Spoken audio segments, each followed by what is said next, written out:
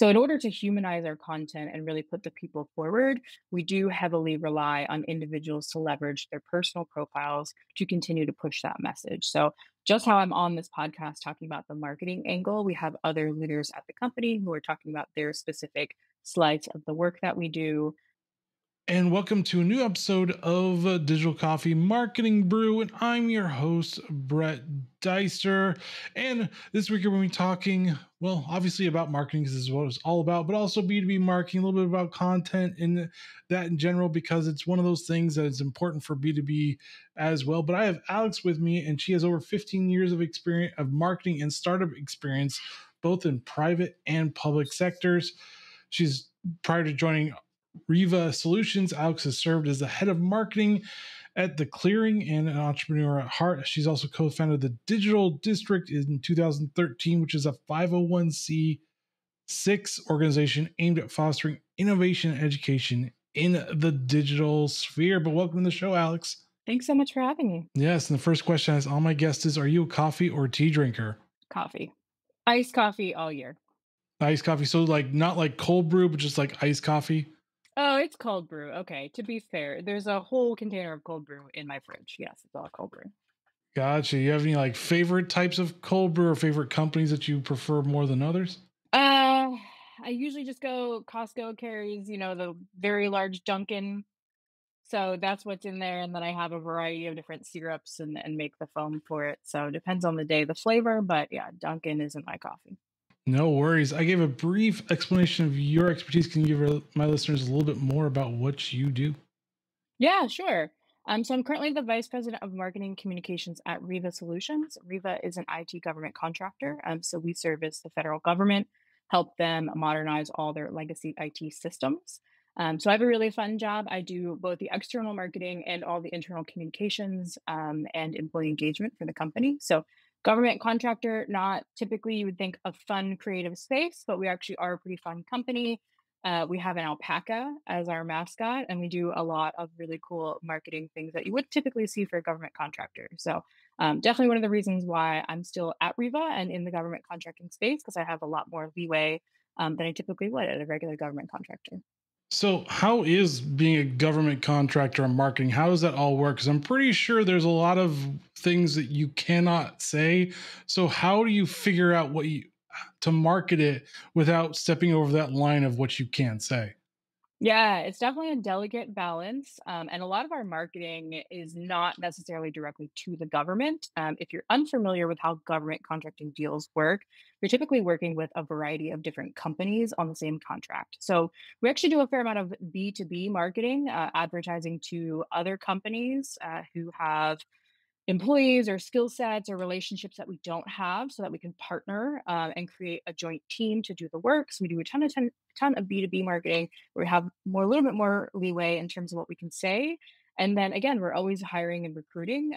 So we do a lot of recruiting marketing, to get the best talent into the company. But in terms of the actual marketing we do for the government, you're right. We can't always mention our customers or our clients. You'll see a large federal agency in some of our work unless we actually do go through the approval process with the ethics and communications departments, which we do, but is a little bit longer and a little bit more calculated in terms of what we can and cannot say. Got you. So, what have you found more effective when doing marketing strategies for B2B, specifically maybe in content or just in general for B2B? What have you found? What marketing strategies have you found effective this year? Yeah, we do a lot of digital marketing, and we are a company of employees who are out there in the marketplace a lot. So there's a ton of industry events that we go to, a lot of conferences, a lot of happy hours, other things like that. So we do a ton of employee generated content because my team is fairly small. There's four of us, so we can't be everywhere all the time covering all of the topics. So we do have a cadre of our business development and sales folks who are generating a lot of our content for us. So we're relying on them to supplement our calendar, tag people, make the relationships, and then give us the insights from the events that they're at, so that we can turn that into thought leadership, different sort of pieces, turn it into videos. So tons of digital marketing, and then a lot of relationship building in real life as well. Mm. And so, I mean, with that, do it for like B2B, would you use more like LinkedIn or something like that to get out to like create content, or maybe you get better business relationships? Would it be X/Twitter? Which social platforms you or would you utilize for B2B? Yeah, we're typically doing most of our connections, community building on LinkedIn. We do have an Instagram account. It is more focused on our culture content, so it is a little bit more on the recruitment side and sort of life at Riva, if you will. We do definitely share our technical content on Instagram as well and our contract wins, but definitely not where we're necessarily seeing interactions with some of our customers, more on the employee relationship side.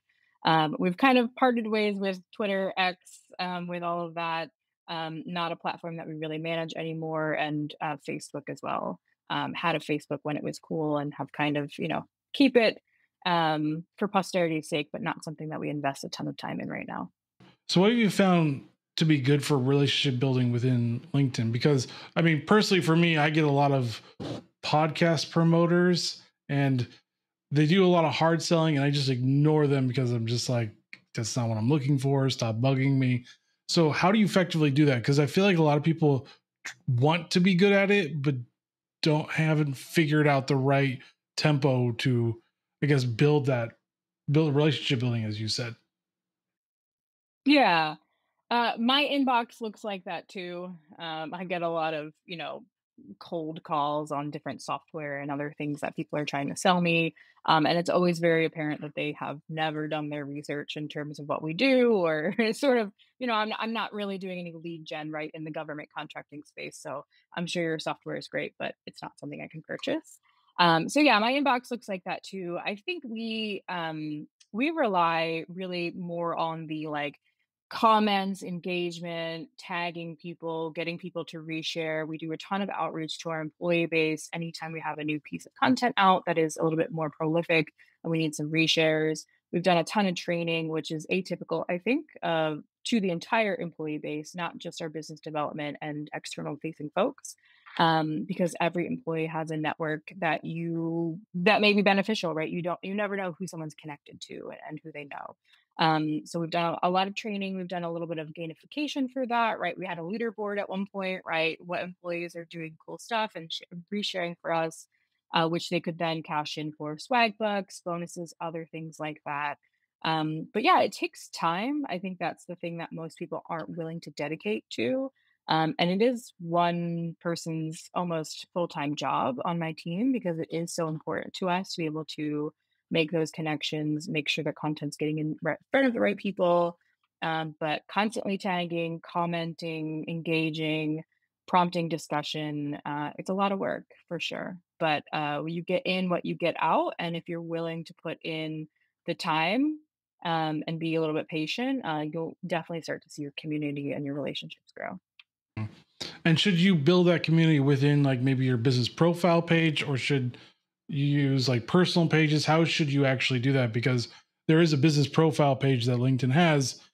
A lot of people kind of forget about it because everybody's so focused on their own personal page that they forget, oh yeah, we have business profiles too. So do you do both? Do you like kind of mix it up and do your own personal stuff and share it there, but also have it on the business side as well?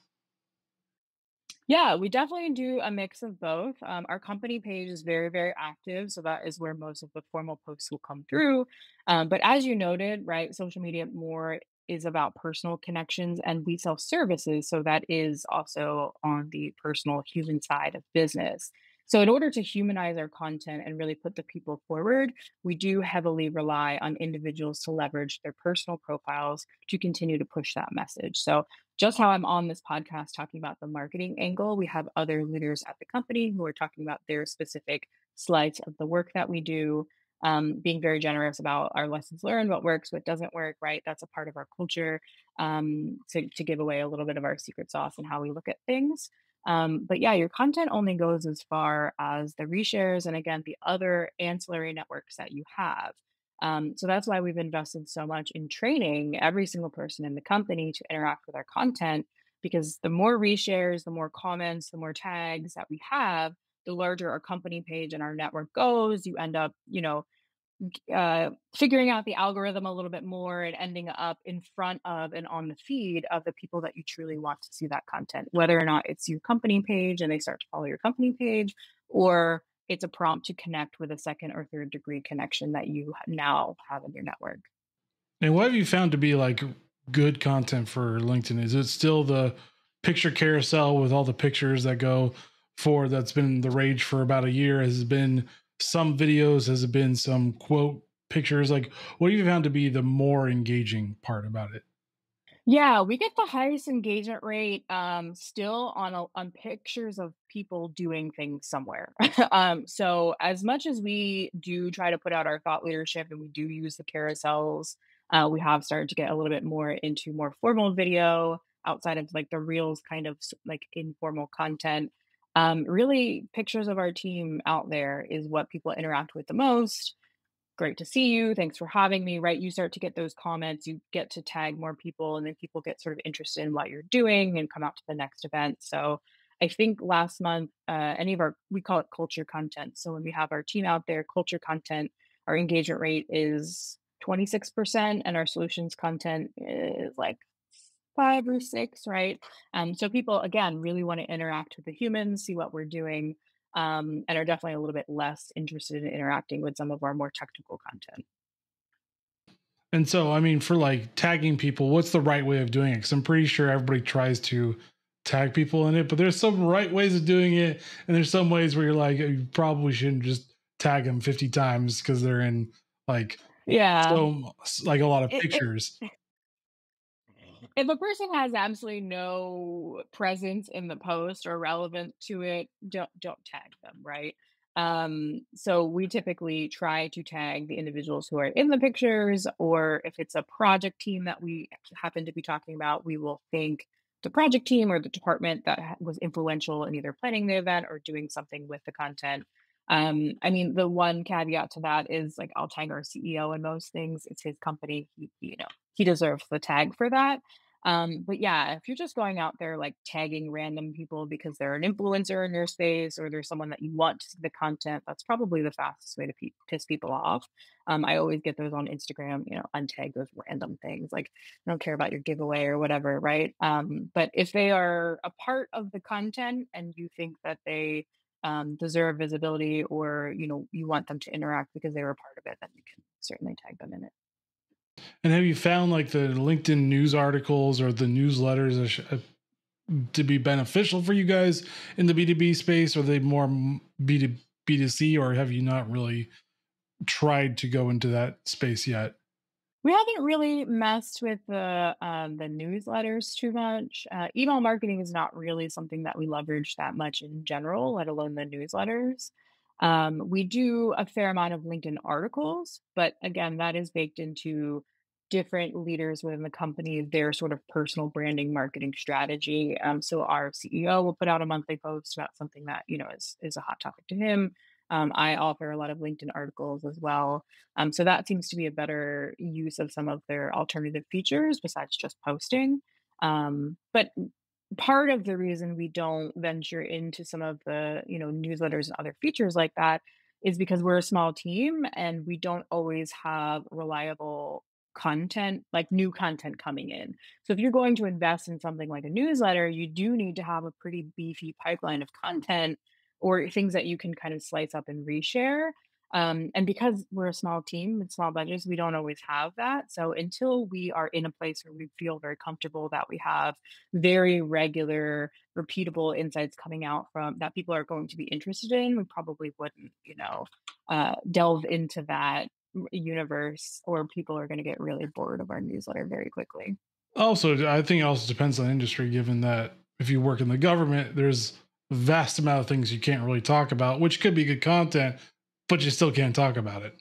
Yeah, and every government agency is sort of in a different place. Like, yes, they are all slightly behind in terms of modernization of systems, but they all have different missions, and how we would position our work or help them solve their problem is going to be different agency to agency. So just putting out a blanket statement on here's how you modernize your cloud systems probably isn't going to appeal to everybody. And as I said before, a lot of our marketing isn't necessarily directly to the government. We do most of that marketing through direct white papers, relationship building, very specific, tailored content that we can kind of hand directly over in more of an advisory role. A lot of more of the content that we put out for general consumption is either geared towards other companies that we want to partner with, or potential talent for the company.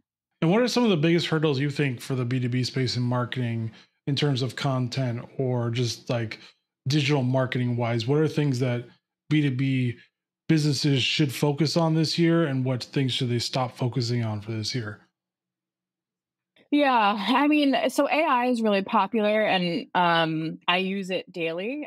But I think people, especially those who have smaller teams or, small budgets, maybe think things like ChatGPT and these tools are sort of a replacement for an actual marketing strategy or marketing teams, when really the content that comes out of something like that is average at best. And it's pretty quick for those of us who work in marketing or use these tools for idea generation. I know that this was not written by a human fairly quickly based on a couple of word choices that, were stuck in there. So I think it's a slippery slope. I think we're going to see a ton more AI generated content that's going to flood everybody's feeds. And for those of us who are actually spending the time to write, thoughtful, strategic content, that's going to start to push people out of the algorithm, and less people are going to start to see the valuable content that's being created. So I think, as a marketer, learning how to leverage those appropriately, they have a place. Like I said, I use ChatGPT daily. It definitely helps me. It cuts part of my brainstorming and outlining process, and even sometimes first drafts time drastically. But I never trust what comes out of the prompt. Right? It is too generic. It's not in our right tone. It doesn't have the specific details of what we're trying to do. It is really for me just an idea generator, and it's much faster for me to edit that draft or fill in the gaps from that outline than it is for me to just stare at a blank piece of paper.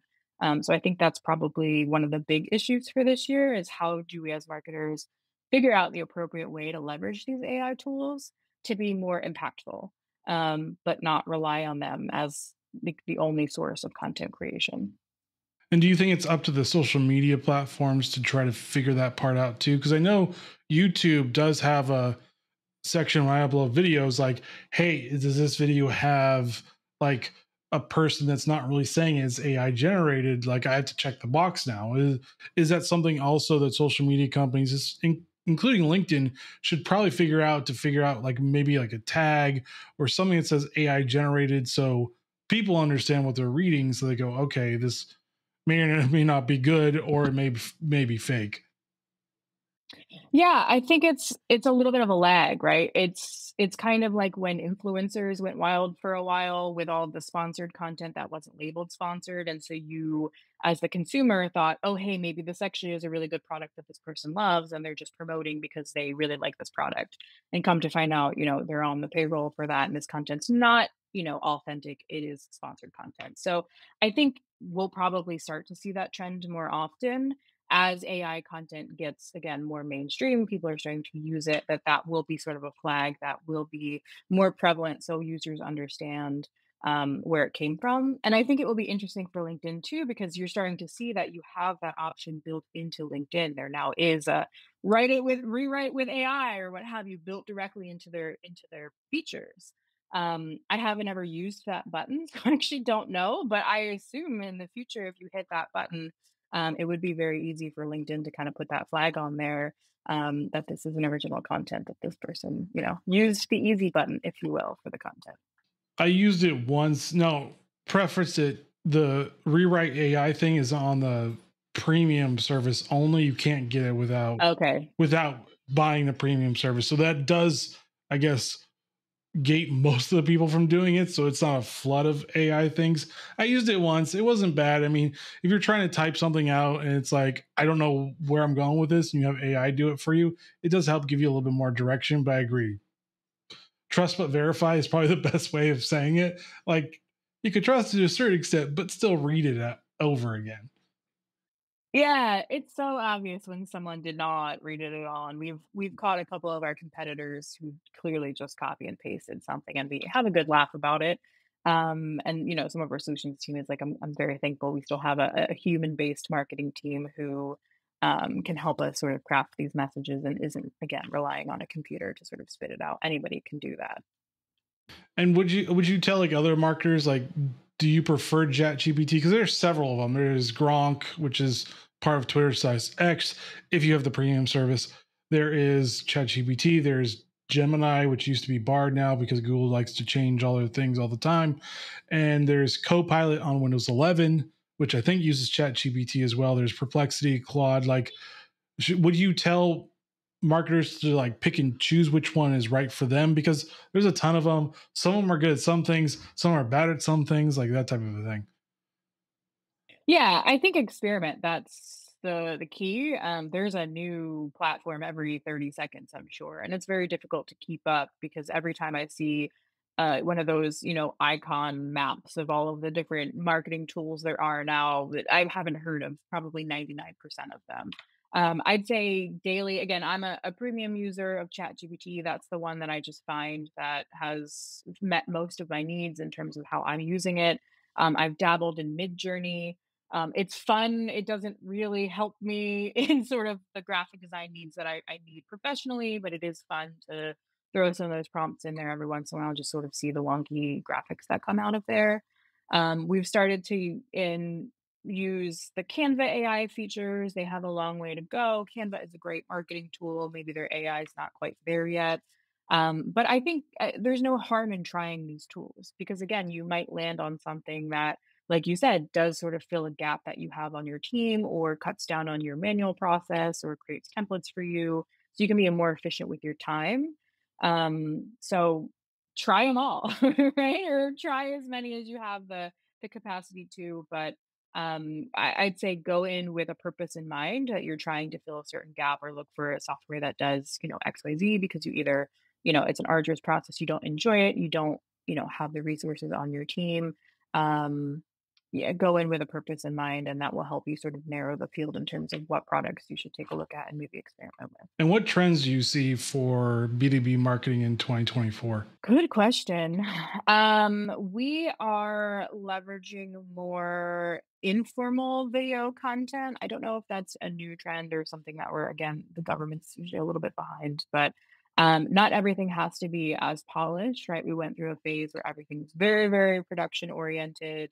And then with, the pandemic, people being more dispersed, we're seeing a lot less polished content. As a team that is dispersed across the US, we don't always have the luxury of bringing people into a studio space. So we are relying a little bit more on recording, virtual interviews, virtual content, things like that, and things that we can produce much faster. Because again, small budget, small team, we have a lot of content to get out into the universe. The faster I can get something out there, the faster we can start moving on to something else. So I think you'll see a little bit more informal content, and again, that kind of plays up to the human aspect of it. Again, not everyone has a recording studio or a video studio to produce in. So, something a little bit more authentic when it's someone just recording themselves or putting together something a little bit quicker, with less of a script and less production quality. Nice. And so where can people find you online? Yeah, absolutely. The best place to find me is LinkedIn. That's where I hang out most of the time, but also Instagram. But at this point, my Instagram is just my baby and powerlifting videos. So if you're not interested in dogs, babies, or powerlifting, Instagram's not the place to hit me up, but definitely LinkedIn for anything professional. Well, I am always interested in dogs, as you can see two dogs running around behind me all the time. So no problem with that for me. But any final thoughts for our listeners? No, I really enjoyed the conversation. And again, I think check out ChatGPT if you haven't yet, and if you've got other platforms that you really enjoy using, send them my way. I'm always happy to experiment. All right. Well, thank you, Alex, for joining Digital Coffee Marketing Brew and sharing your knowledge on B2B marketing and a little bit of government marketing as well. Awesome. Thanks so much for having me. And thank you for listening to Digital Coffee Marketing Brew. As always, please subscribe to your favorite or to this podcast on your favorite apps. Leave a 5-star review. It really does help with the rankings. Let me know how I'm doing.